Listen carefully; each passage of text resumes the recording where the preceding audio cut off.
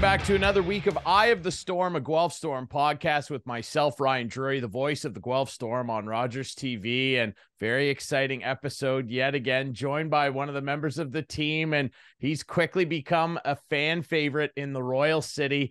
Mad Max Namestnikov joins us now on the show. Max, how are you, my friend? I'm doing well. Thanks for having me. I've been really enjoying these episodes. I usually chuck one on in the morning on my way to the rink, so thanks for having me.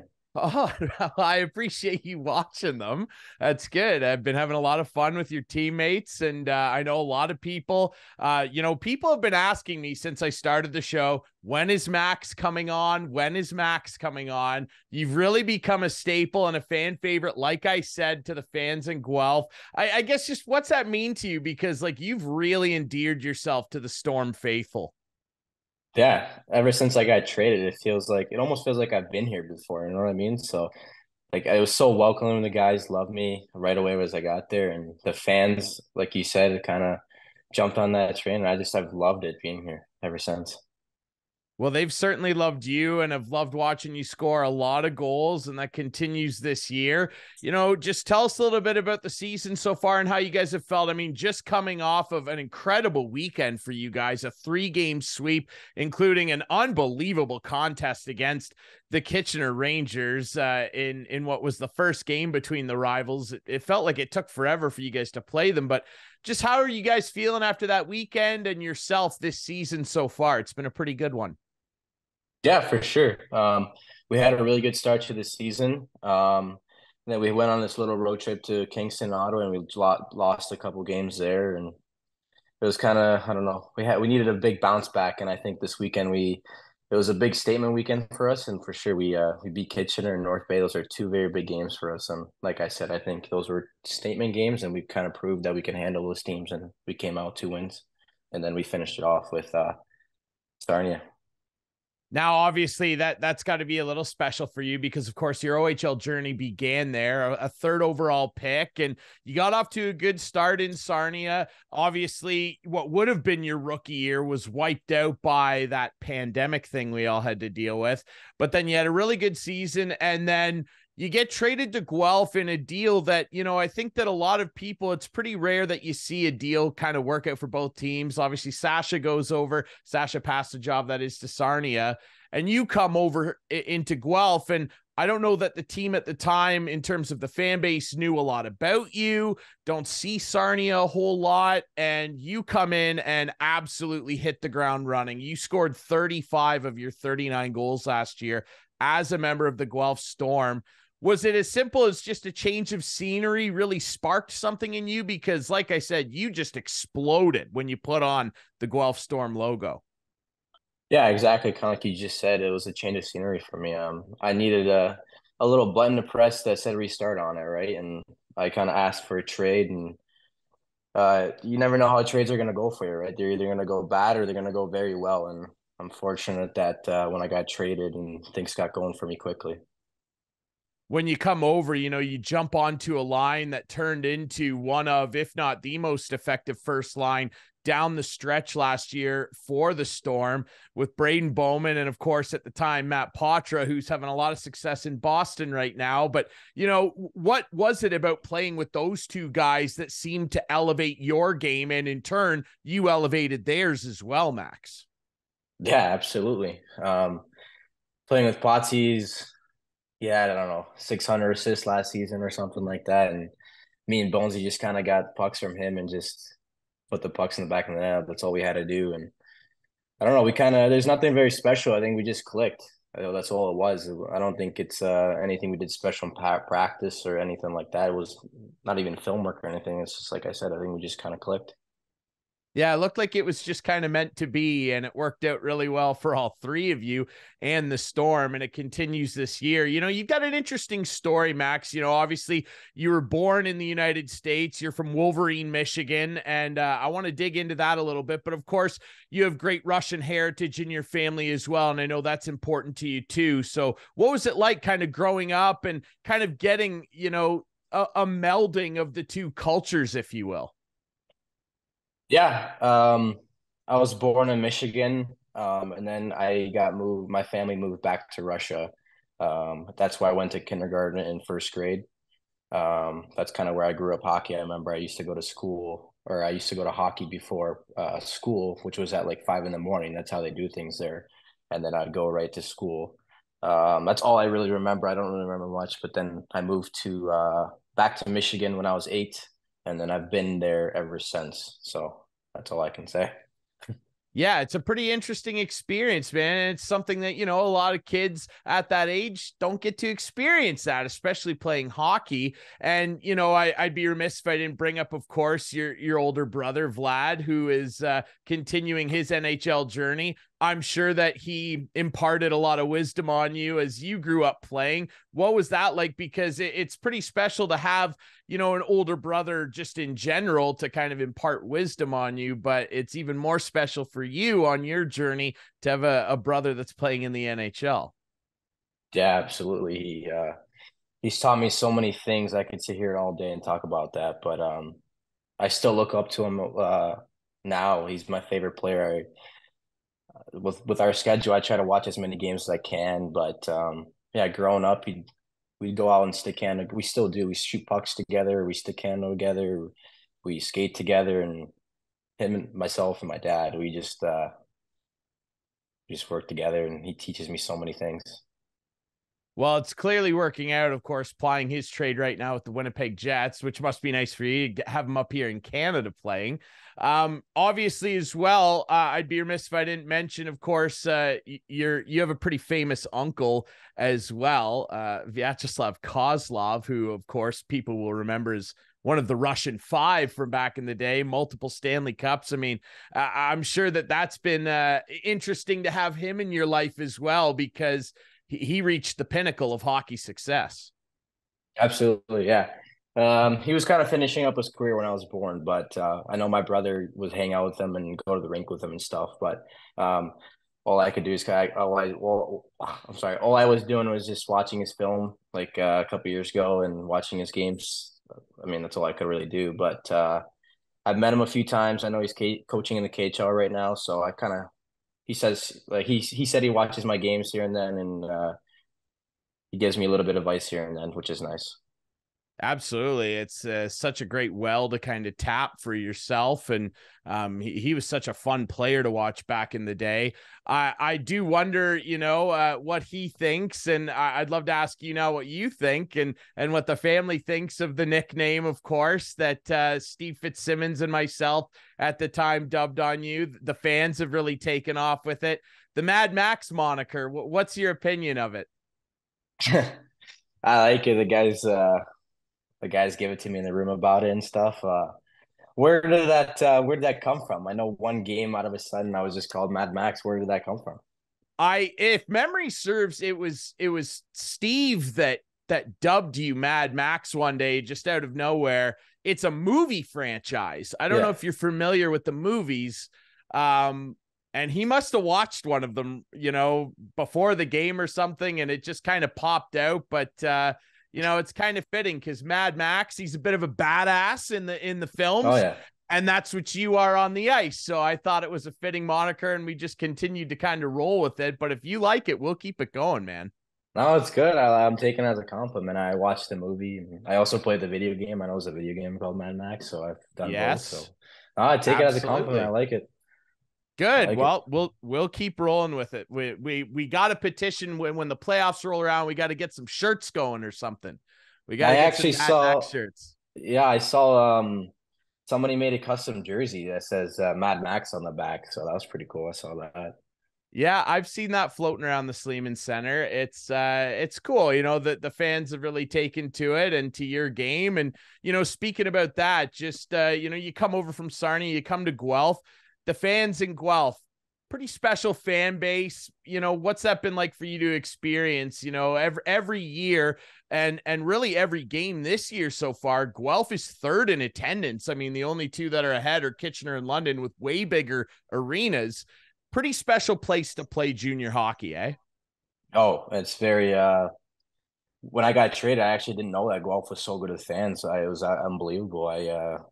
Every night it's almost sold out, right? So, and it helps us so much. It gives us a confidence booster. Like when we played Kitchener, it was a sold out crowd, and our record speaks for itself. I think at home I think we're 8-2, if I'm not mistaken, 9-2 or something like that at home. So it's amazing, and it helps the boys out a lot when we play at home.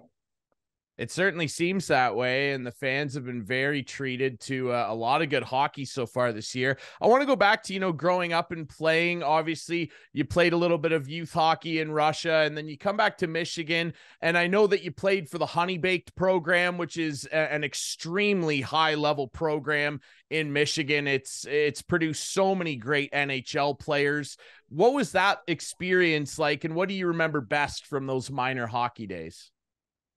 Yeah. I just remember not losing. I think we would go on like 30-game win streaks and only lose 3 games a year. And I know we chirp the 04s of the team. We chirp each other, and I would give it to Jake Carabella and Ryan McGuire about us beating them all the time during minor hockey. But that's all I could remember is really not losing. I think we would blow out like teams 10-0 or 7-1 or games like that. That's all I could really remember. Well, you were a big contributor to that, because just staring at your elite prospects page now, when you were on the 15U team your last year there playing AAA for Honey Baked, let me read this stat line out for you. 59 games, 53 goals, 75 helpers, 128 points. What the heck was going on with your game that year, man? Because you just couldn't be slowed down. Yeah, I can't take all the credit. I was playing with very good players. I know my lineman was Frank Nazar. He's currently playing at University of Michigan, first round draft pick. We had so many. Spencer Silva, who plays for the Erie Otters, he was our defenseman. We had Andrew Okennet. We just had a very stacked team, so I can't really take all the credit for just doing everything myself. I think I was supported by really good coaches that helped me a lot, and obviously my dad and my brother chipping in everything. And yeah, that's it. Well, it was a pretty fun year, and you're having another one for Guelph. And I want to ask you a bit about your game and how your style kind of developed, because you're not the biggest guy out there, but I think this is a big reason why the Guelph fans have really kind of attached themselves to you. You play a lot bigger than your frame, and you're able to dig in and supply a lot of great offense. You've got a wicked shot. Who were some guys growing up that you watched that you maybe kind of took little bits and pieces from and said, I'd love to kind of add that to my game? Was there anyone in particular you remember watching? Yeah. Well, I mean, like I kind of said previously, I looked up to my brother a lot. Like I said, he's taught me a lot, and he keeps teaching me a bunch of things. I used to watch all of his games, so I kind of the small things he did, I try to add to my game. But nowadays, whenever every chance I get, I try to watch Yanni Gord, who plays for the Seattle Kraken. He has a smaller frame. He just plays with a bunch of speed. He could also score. He kind of does everything. He's kind of a little tool of the team. So that's who I kind of look up to nowadays. I like that. I think that makes a lot of sense. And I think you could have very similar success someday in the NHL to Yanni Gord with the way you play. Growing up, Max, you play with so many different kids growing up. Some go to higher levels, some don't. You seem to possess a skill that a lot of kids would love to have, and that's your shot. And we've seen it on display a lot again this year. When did you kind of start realizing as a young man that, my shot looks a little different than the other kids I'm playing with? Um, I'm not really sure, to be honest.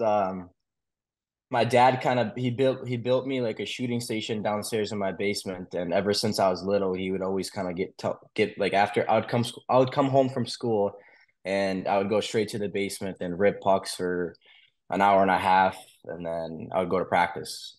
So ever since I was probably around 11 years old, I was just shooting pucks in the basement. And it's kind of, I don't know, it's kind of nice looking back now that it's kind of slowly paying off, right? Putting all those hours in the basement, just ripping pucks. And I still do. I'm probably gonna go home for Christmas and shoot a bunch of pucks again. So it's just it's kind of rewarding. I love it. Well, listen, Max, I was shooting pucks in my basement too, and my shot doesn't look like yours. So I think it's obviously a combination of some God-given ability and, of course, a lot of practice and dedication, which I would say is immediately paying off for you. That's a pretty special shot you've got. Tell us a little bit about, your equipment. Do you have any like funky, superstitions with your equipment? Do you still, hold on to a certain pair of gloves or something? I know guys are sometimes a little superstitious. Is that you at all? Hockey gear wise, I'm not that superstitious. Same tape job on my blade or on my stick. I use that little candy cane. I don't know if you see that or not, but I use a candy cane on my stick. I usually, you're mentioning gloves. I really like new gloves, so I don't keep the same pair of gloves for too long. I love new skates. I actually like new gear, so I don't really keep any of the old stuff. Okay, interesting. Because I've heard a lot of different stories about, there's certain guys, they'll keep the same pair of skates for 7 years. And then there's other guys. I mean, I know Duncan Keith, every single NHL game he played, I think Patrick Marleau said this too. They would get a brand new out of the box pair of skates and play in them and then never wear them again. I mean, that's interesting to me because I had to break my skates in forever, but you're a little the opposite. Yeah, it's a little a pair of skates a game is a little absurd, but Yeah. I'd probably use one for like I don't know a couple weeks, and then I would like to switch. That'd be nice. But a stick a game would be nice for me though. That's one thing I would love is a stick a game because I don't know. My blade and my stick break so quickly. Like I would go 3 practices and then I have a soft blade and then I have to switch sticks. So that's one thing I would really love a game is a stick. That would be super nice. Well, I think someday you'll be able to do that. What kind of stick do you like and what kind of curve are you rocking out there? I have the right now I have the agent that's wrapped in a Proto R. And then I'm using the Kucherov curve with a 77 flex.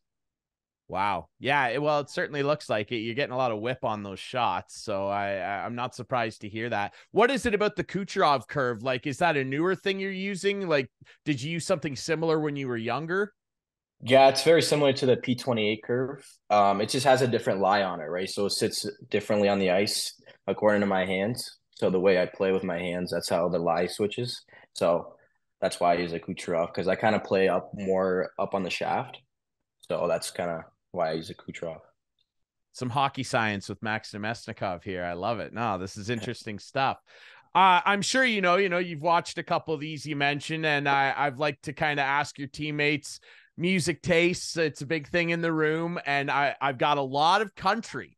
Yeah, your room seems to be very country heavy, maybe a little EDM mixed in there. If you're in control of the iPod in there, like what are you throwing on? What's on your playlist? Um, Probably some pop. You mentioned country. I think we play way too much country. Shout out to Chandler Romeo. Way too much Zach Bryan. That's an absurd amount. Okay. Way too much. I do like country. I'll give it to them, but that's like once a week. You know what I mean? But not every single day. But if I was on the aux, I'd play some pop. Probably. I like Justin Bieber. I'd throw some Justin Bieber out there. Nice. Uh, who else have I listened? Some EDM. It has to be the right time and place, so I can't just not after like a practice or something. But just chill vibes music is what I like. Okay, there you go. I like this. We're getting a little bit of variation now. And I appreciate it. Still waiting for somebody to get on the heavy metal train with me. I don't know if I'm gonna find a kindred spirit in your room here.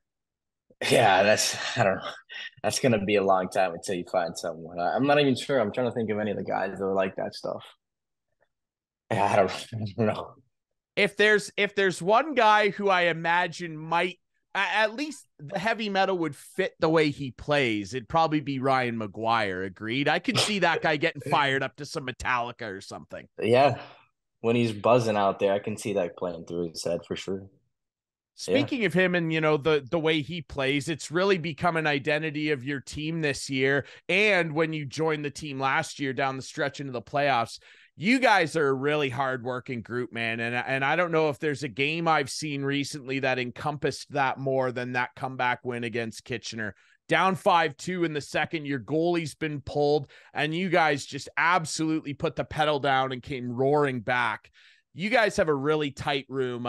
Your teammates have all said it to me. And I can tell, when I walk in the rink and see you guys warming up, I can tell that this is a very close-knit group.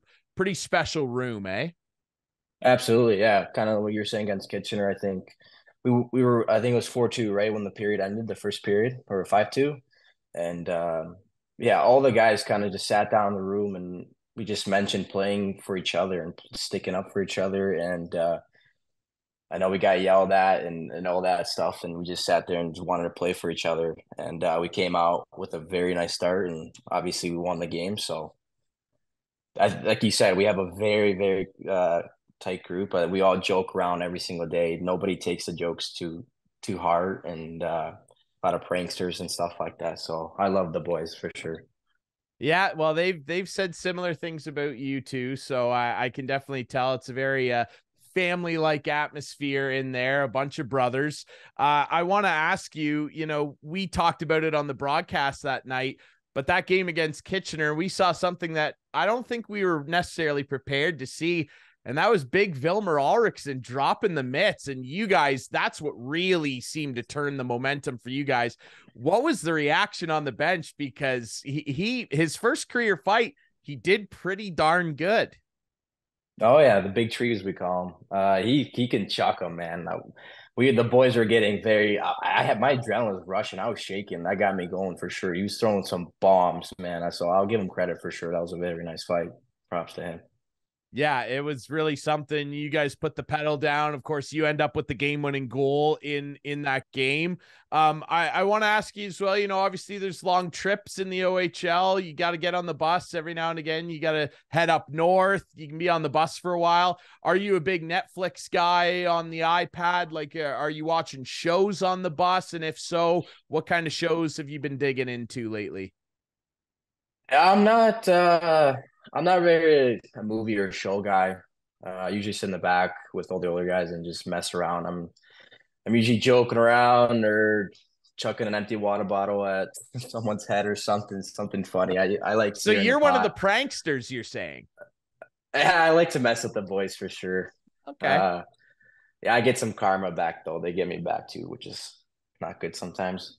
They go a little over the board, but yeah, like going back to what I was saying, I'm usually talking to the guys, or I usually throw in some AirPods and just listen to chill vibes music, play on my phone, watch TikTok, stuff like that. There you go. If you were gonna throw a movie on, do you have like a particular favorite maybe that sticks out? I recently got done with Blacklisted. I don't know if you've Nice. watched that. That's actually my favorite show. It was very, very good. So There you go. James if I were to Spader. watch Yeah. anything, yeah, that was very good. Quality stuff. Yeah. There you go. That's perfect. I want to ask you as well. You know, I've talked to a couple of your teammates about this. There's a bit of debate, but I've been getting a pretty consistent answer. The NHL games. I've heard Mhm. Braden Bowman from a couple people now. I've heard Bonesy is the best at Shell. Can you confirm, and where would you put yourself in the rankings? I don't know. I'm gonna have to take that away from Bonesy. I'm gonna say Migsy. I don't know. Migsy's beat Really? me a couple of times, and yeah. But if it's any other game, I will beat any of those guys by a landslide because I'm a very big gamer. So like, Really? if we play COD, no one will have a chance. But NHL, they all got me. So honestly, on the rankings, I'd put myself at like I don't know, 7 or something. I'm not. That's not my game. Okay, fair enough. But COD or like, are you into FIFA at all? Like you're killing people at that stuff? Not FIFA. I'm more of like a first person shooter type guy. So like you mentioned, Okay. COD. Yeah, a game called Rainbow Six Siege. Those are the games I play. Okay. All right. So you're just quick scoping everybody out there. Yeah, that's my thing. Okay, I'll take your word for it. I'm gonna investigate. I'm gonna get some word back on your COD game. But yeah, I've heard Bonesy's about, but I've heard McGuire. I've gotten that answer a couple times too, and I hear Bushy's not bad at it either. I put Bonesy at second, Migsy third, Okay, Charlie third, Bushy. I'm not sure. I've never even seen Bushy play. Yeah, so I can't give a comment on Bushy, but those are my top okay, three right there. fair enough. Yeah, that works. That works for me. I want to ask you as well. You know that I've been asking your teammates this too. I kind of like to wrap up the player interviews with this. I'd love for you to put yourself in a dream starting lineup. You and it can be anybody, but we need you on the wing, a center, another winger, 2D, and a goaltender. It can be anybody. Guys you play with. It doesn't have to be NHL guys necessarily, but if you were to put yourself in a dream starting lineup out there, who's out there on the ice with you, Max? So myself, I'll put on left wing. I'll put my brother at center. Yeah. Slava Kozlov, my uncle, on right wing. I like it. My dad on right wing or on right D. And we'll put Vladimir Konstantinov on the left. Wow. Put some toughness to protect. Yep. We have a skill like line up that. top, so we need some toughness to protect us. And we'll chuck in Vasilevsky. So we got the Russian 6 right there. We'll do that. I like that a lot. Boy, Konstantino, that's a throwback too. And of course, your uncle played with him. He was tough as nails. I like that. That's a good show. And come on, Vasilevsky in that. How can you go wrong with that monster back there? And how can you go wrong with Mad Max? When you throw him out there, good things happen, man. It's typically top corner, and it's a lot of fun to watch. Max, so much fun to have you on the show. It's even been more fun to watch you and your career really blossom here in the Royal City, and I know the fans feel the same, man. Thanks so much for doing this, eh? Oh, my pleasure. Thanks for having me.